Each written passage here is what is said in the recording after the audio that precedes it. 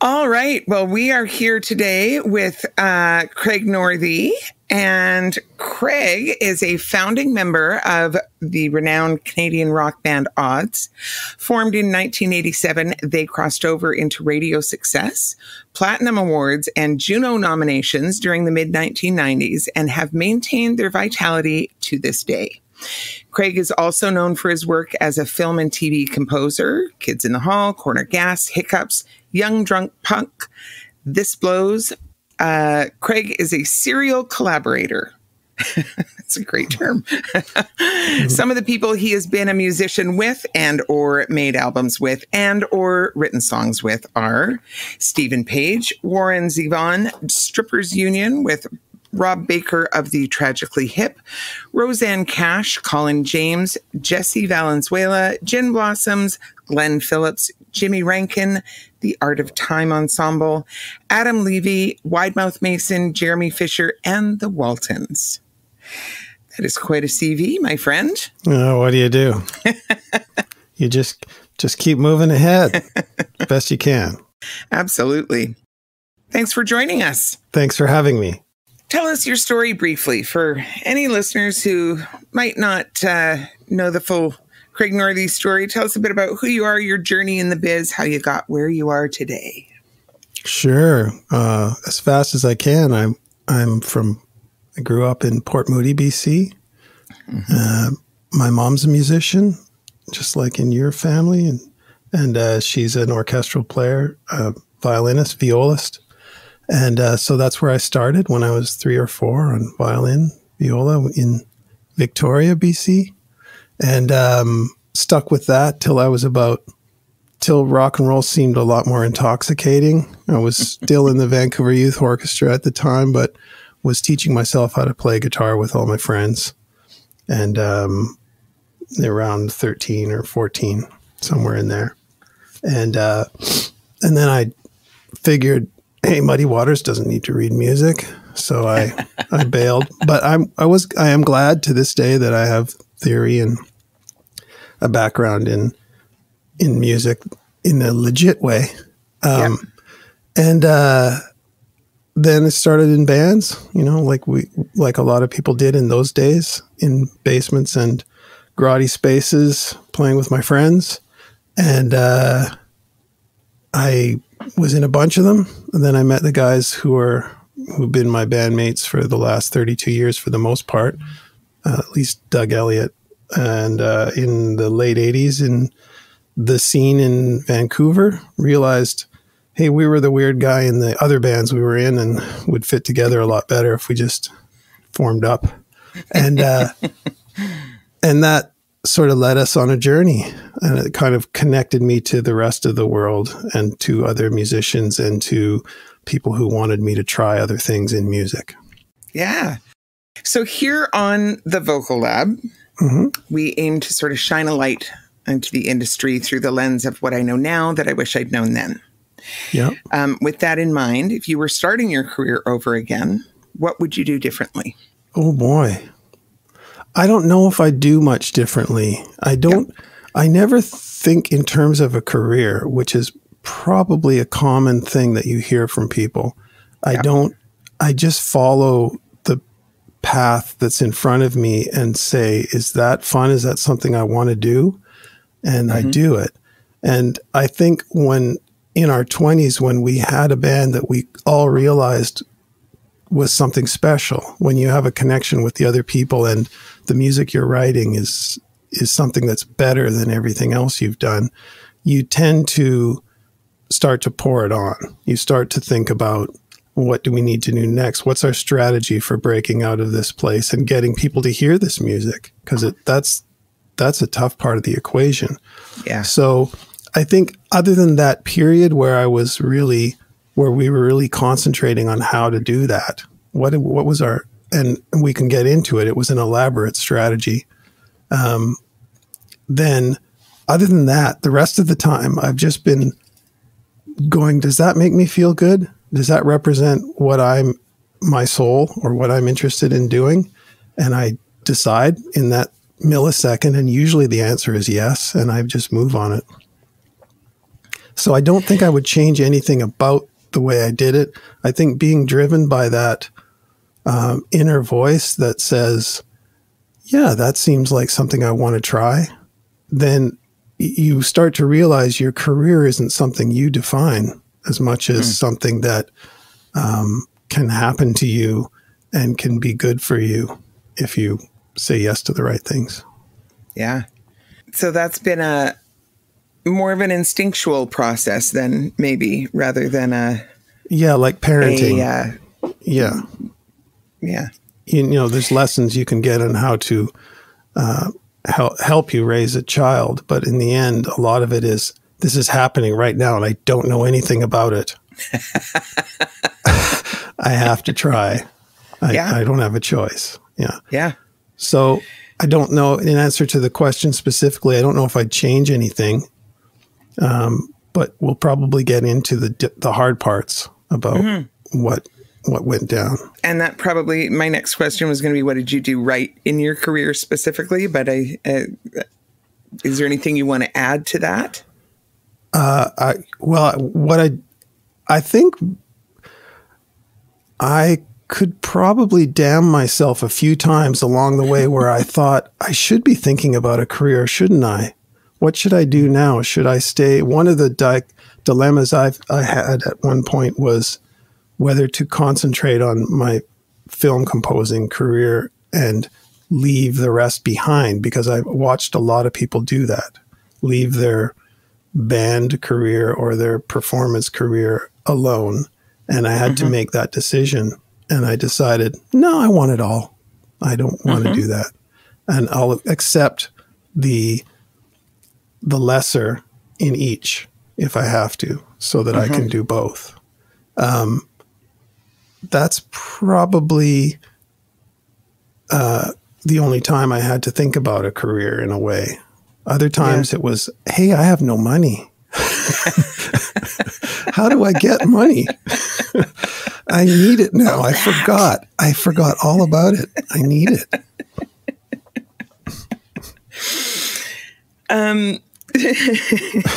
So you actually made reference to this a second ago.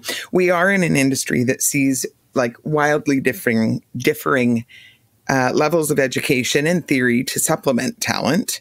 Yeah. Some have formal education and some completely self-taught musicians.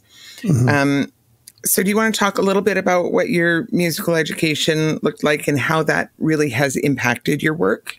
Sure. It was that childhood passion for music that drove it. Like I would, as a kid, watching my mom, who I really took after her in terms of my path, I loved going to the rehearsal. She's a symphonic player, and I'd sit with my Hardy Boy book at the back and want to play the timpani mostly, but just that was my daycare. She didn't have the resources to have daycare. So there were all these little kids at the back of the rehearsals. And so it was just like following what your parent did. And she suggested the path. She initially taught me, and then she passed me off when I was too difficult for her, because parent-child relationships are tough in that teaching thing. So she passed me off to the next great teacher and the next great teacher. And that was a formal classical education as a child up until I was 15 or 16, I guess. So I took, it was all laid out for you, that path. But I wasn't as passionate about that music in the end. But by the time I had moved on to rock and roll, which started when I was 6, I knew that I wanted to play rock and roll instead of this, but I did the other stuff anyway. I got a couple grades in theory, and I understood how to read music and those kind of elements. And it's not like that's like riding a bike. It does disappear. I've had to revisit it and work on it more later on. It is a muscle. And I'm still a terrible sight reader, and I have a problem transferring the muscle memory from one instrument to another. I can't really play piano. But I can look at it, figure it all out, and pick away. and just very slowly, and on my own time. And that's why I have this laboratory here so that I can make my own mistakes. Yeah.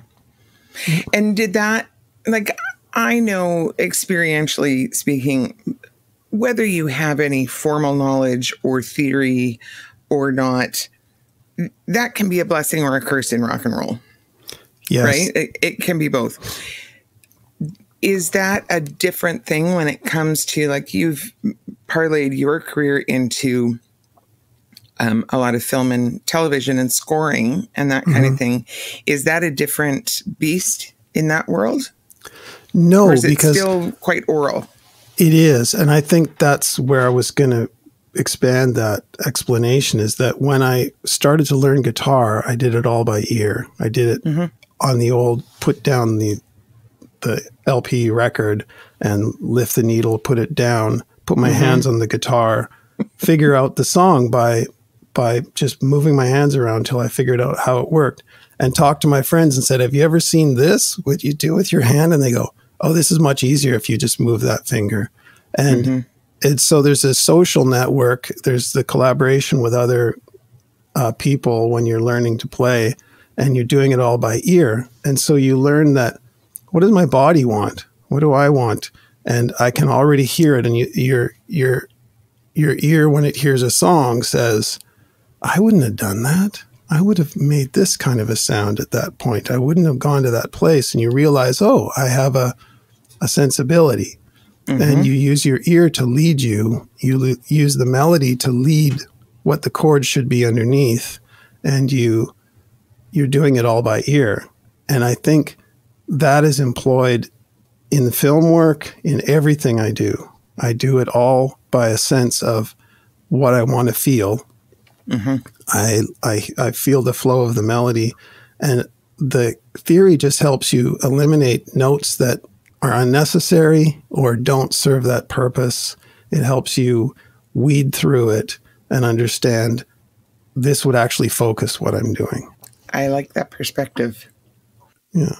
So as you've got, I mean, you talked about the sense of community and collaboration when you're learning. The next question, you're welcome to name whoever you would like to name, but it's really less about the names and more about the actual relationships. What have been the most important relationships in the course of your career? Wow. Well, my mother first, you know, for providing something to look to, and a lot of albums, you know, it was all classical records, a few from international places, an African guitar record, not any rock and roll much at all. I think one Roy Orbison record snuck in, and that blew my mind. And then, of course, all the Beatles was my first record of my own. But my mom, inspirationally, and then my teachers that I discussed on violin, and but then it becomes your friends. It becomes people around you who know that one thing, and you pass it back and forth. So they may not ever know more than you. They know something different. They looked at it a different way. They found a secret. And now there's YouTube for people who don't have that. And especially through the pandemic, if you want to figure out some of those secrets, it's pretty easy. There's so much information. It was like a secret art when I was a teenager. I'm older, for all you people out there. And so it was in the 70s, you know, the early 70s, the late 60s, trying to figure out stuff. I suppose I started in the early 70s, so I won't date myself that far back. But yeah. So I was living in the 60s. That it was more of a secret. It was harder to do that. You had to go hang out at the music store, literally go in there and see someone else pick up a guitar. If you didn't, I would go there on weekends, and some teenager who was older than me would pick up a Les Paul and just rip something, and I'd go walk right over there and say, do that again. You know, it was sort of like hockey players watching somebody make a move and go, do that again. And then you imitate it. So it's kind of, that's how you learned. So the friends, so back to your question, that did that with me. And then once you're in a band and you have, like Stephen Drake, who was in the odds with me, I learned immeasurable amounts about how to play the guitar from Stephen, just by watching, and by him saying, oh no, I'm doing this. Or us writing parts for each other or in the early days. Yep. I would say, I'd like you to play this. And he'd say, yeah, modify it, make it his own. And he'd say, I'd like you to play this. And I go, wow, that's something I wouldn't have thought of. So then you start to think of that the next time. Oh, that was an interesting thing he did. And that's how you learn by osmosis. Yeah. So those are the important ones. And it continues to this day from everyone I play with. I learn something. And you've collaborated with a lot of other artists over the years. And that has to come from a place of community and mutual respect and support rather than competition. Do you want to talk a little bit about what your experience has been there and how you think we can actually foster a more supportive community in an industry that can tend towards being a more competitive industry? Right. I never got that sense of competition. I think that it's a competitive industry, I suppose, because you're all trying to get somebody to pay attention to you. But I never got that sense amongst other musicians. I never got the sense that there was a competition between me and them. And perhaps I'm naive, but I think we used to make a joke about that the public thinks that all the bands hate each other and the Oasis and Blur thing is how it works for everybody. But I always was supportive of everything I saw. I mean, musicians can be a little bit catty and judgmental if you don't push the right buttons for them as a musician. But I always had such a respect, I think, growing up with musicians for how hard the work is and what they do, that I just felt like I can learn something from that person. How to foster that attitude in the community, I don't know. That's fair. I think for musicians to just realize that music is music, that it's genre-wise, what you do, the intentions that you have are pure in what you do. And I think for me, authenticity is important. It's quite an important part of my own music listening, and who I am. If I sense that you're in it for the music, then I really love it. I don't care what kind of music it is. If I sense that you're in it for a career first, then I'm really not interested. It sort of turns me off the music. So that's important to me as a listener. And I know it's different for everybody. Some people couldn't care less about that factor as a listener.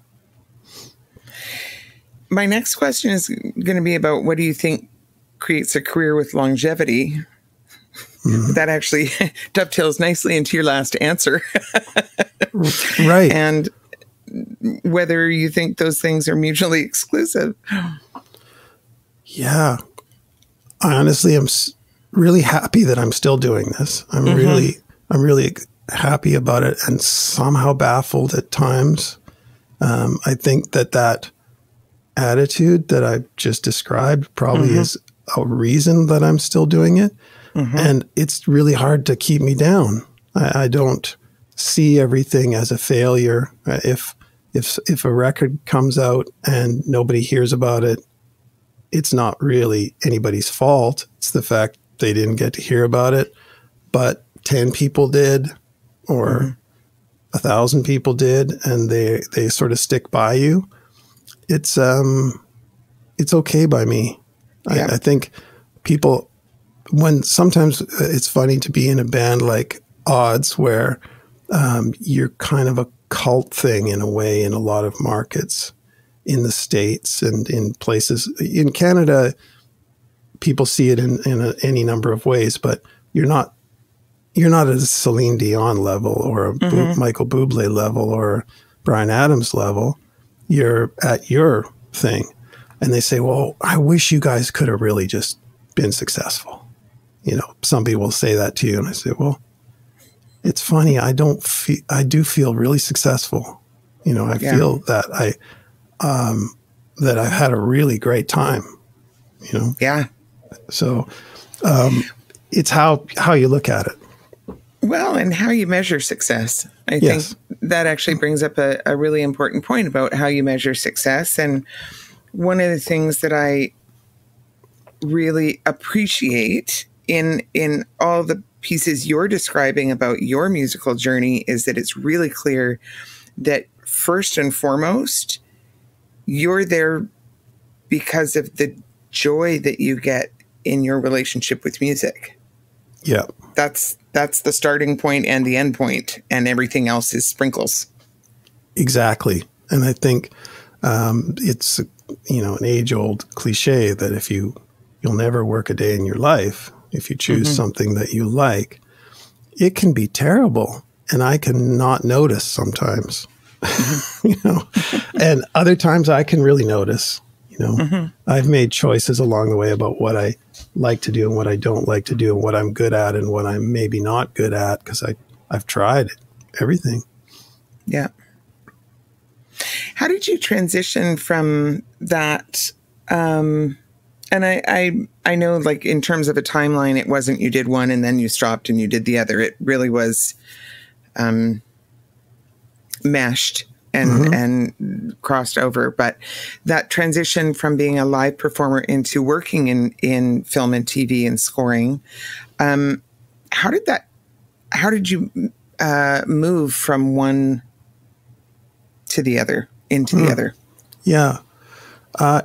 In the mid-90s, after the band had some success, people started to come forward to me with ideas. And I started a career for a while as a staff writer as a result of Roseanne Cash just phoning me out of the blue. Her and her husband, John Leventhal, were fans of the album we had made and said, could you write a song for me?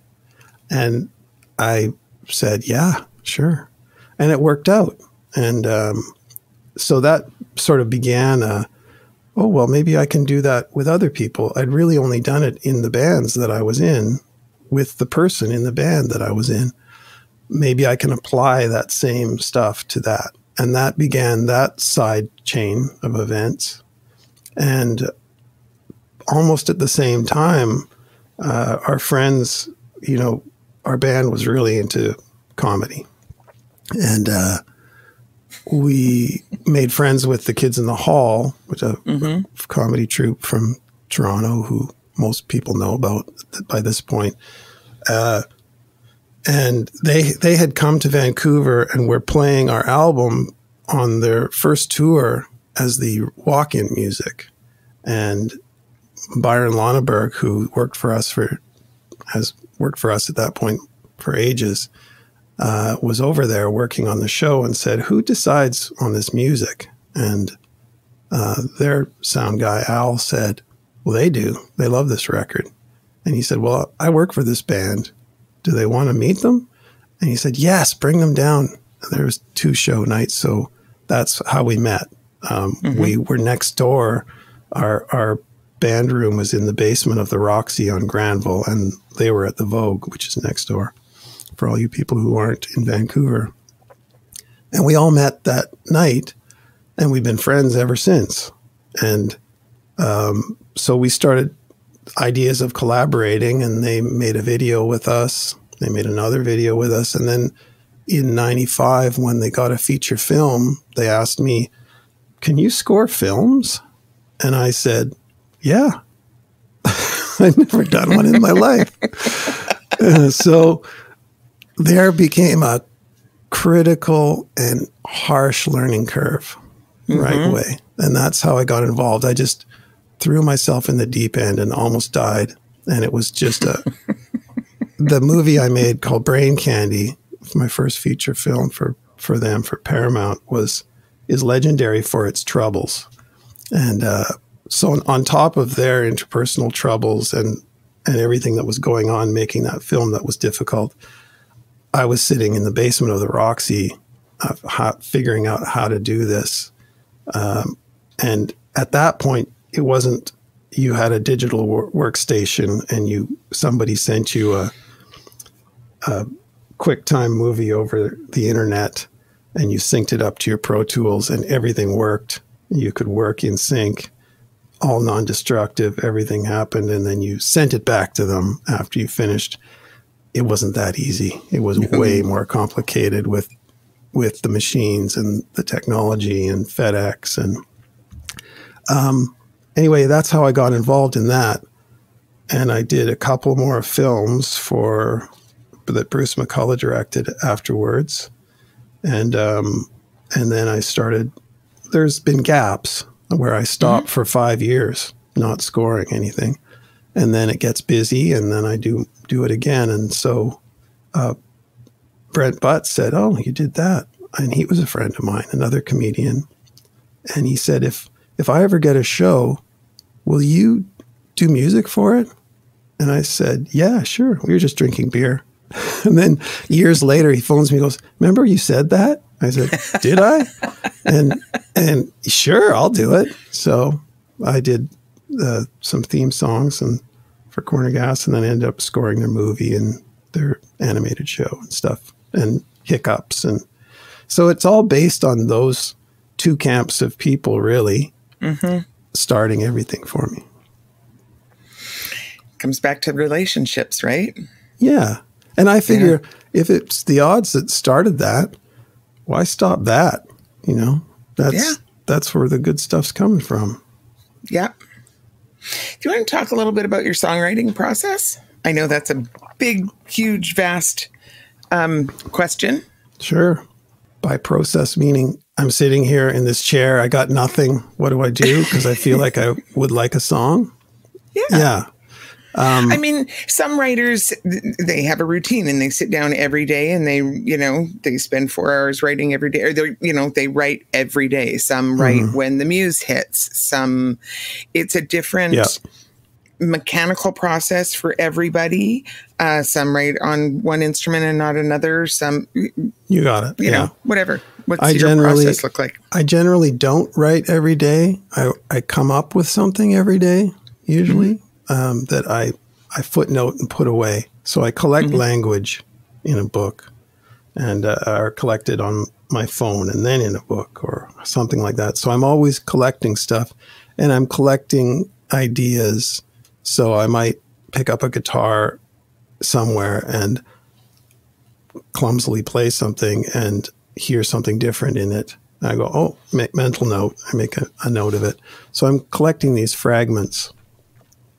And as a, parent, this one too, I've raised with my partner 3 kids. And when that started, it was all simultaneous with all the stuff that was super busy in my life, with odds and those kind of things.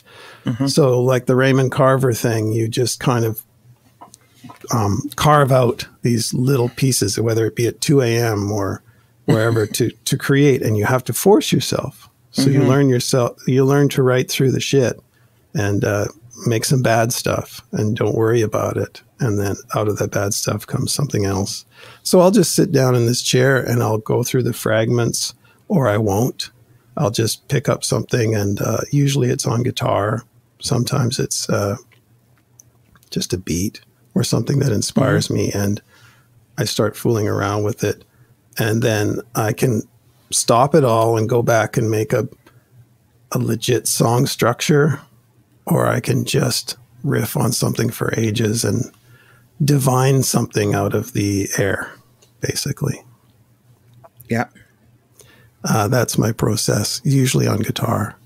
I have other things here, but sometimes it's a keyboard part or something. A lot of times, what I do, as I say, as it said in that bio, that I'm a serial collaborator, that means some inspiration comes your way. Yeah. somebody says, hey, I got this idea, but I can't figure out what to do with it. It's these 2 chords and this little melodic fragment. So I go, great. That's great. That's something to start on. And usually in a collaborative writing process, that's the first thing you say after all the coffee and getting to know somebody is, hey, did you have an idea? Have something you wanted to do? And they say, yeah, well, I had this thing here. It's usually good. It's usually your job as a collaborator is to listen and say, that part, that's awesome. You don't have to say that part's terrible. You say, that part's awesome. And the person goes, really? That part? Because that was the part I was going to throw away. No, that's the best part. And then you start to say, and it could use this. Don't you think it could go here? What's this about? These notes make me feel like I'm in the Gobi Desert. So let's do something that sounds warm, you know. So what's the story behind this? I think it's probably a fairly universal process. Yeah. How do you approach the concept of storytelling in your writing and performing? But I mean, as a voice teacher, I talk to students often about the way that storytelling impacts a connection with an audience, because I firmly believe that it does.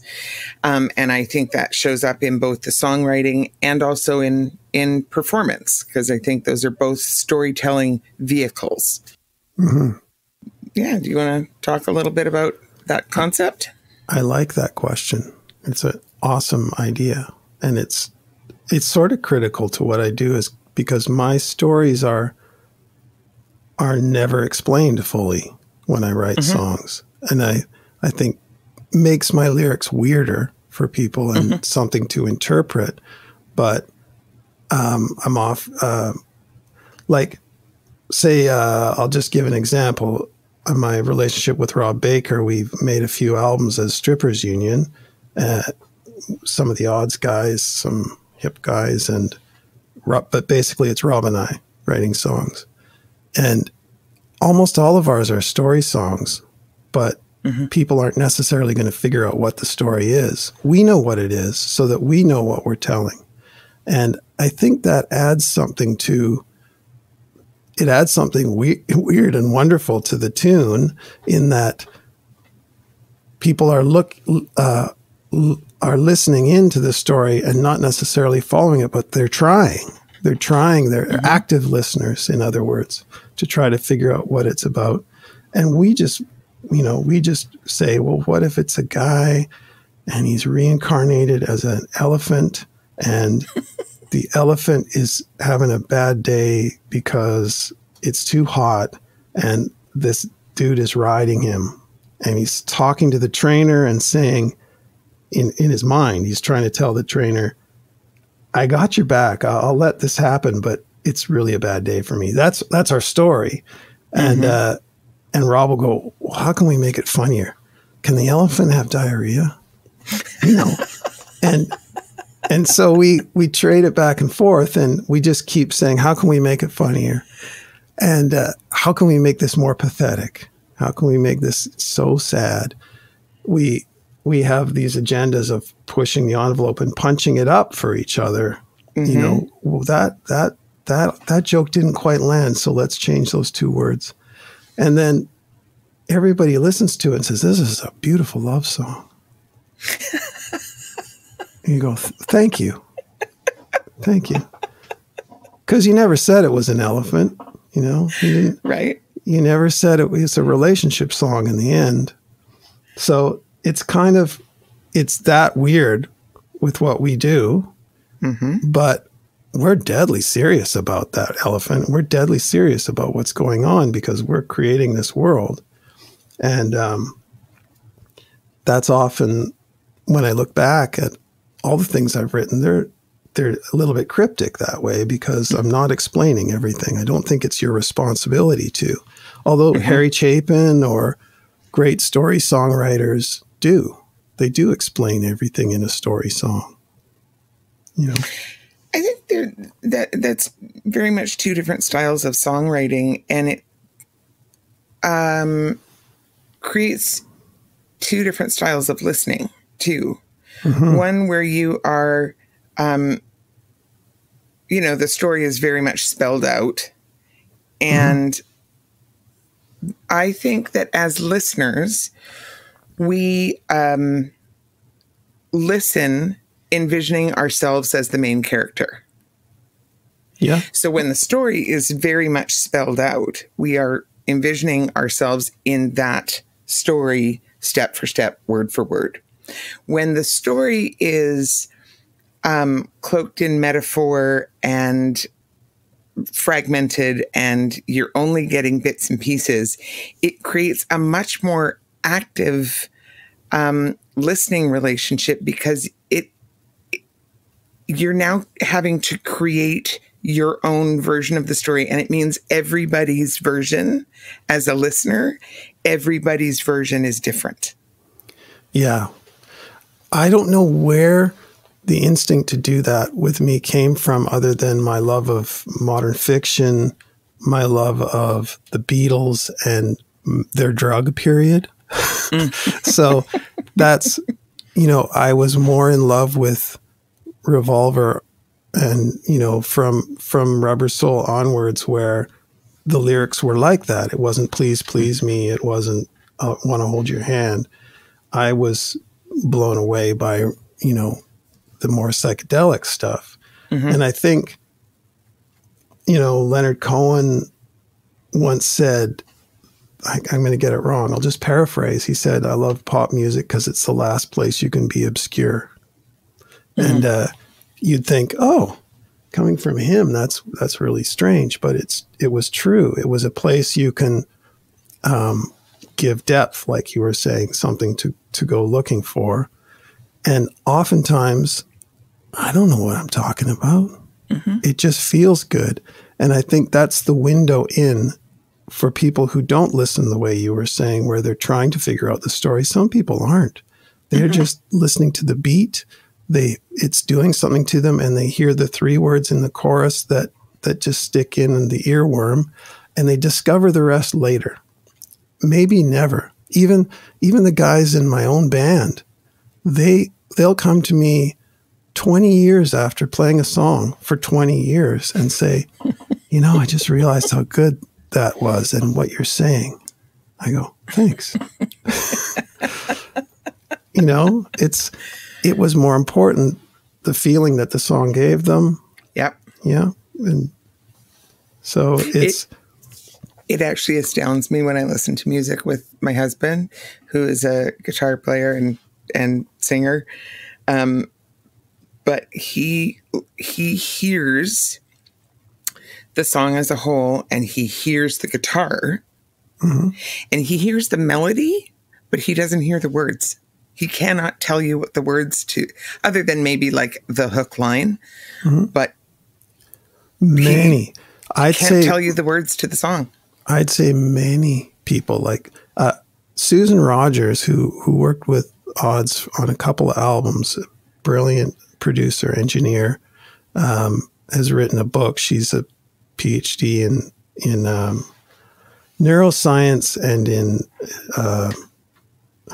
cognitive behavioral stuff with music.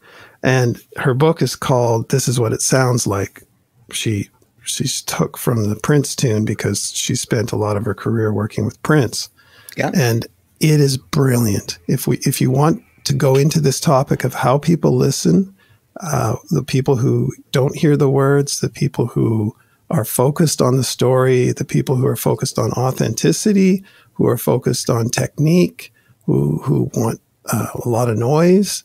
It's why people listen in different ways, and it helps you by giving examples and getting something to listen to while you're reading the book. Mm-hmm. Explore why you like what you like and why someone else likes what they like and why everything is valid. And it's a beautiful book. So I encourage everyone to pick it up. That's fascinating. And I will link that in the show notes for people to find that easily. That's fascinating. I'm going to read that.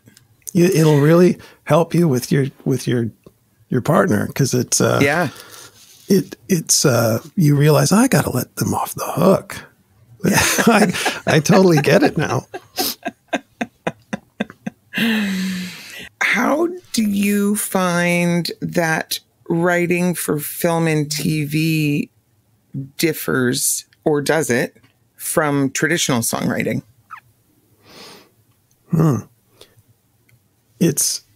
I've often described it as it's songwriting, but the inspiration is completely provided for you by some sort of stricter guidelines, because somebody's given you a story.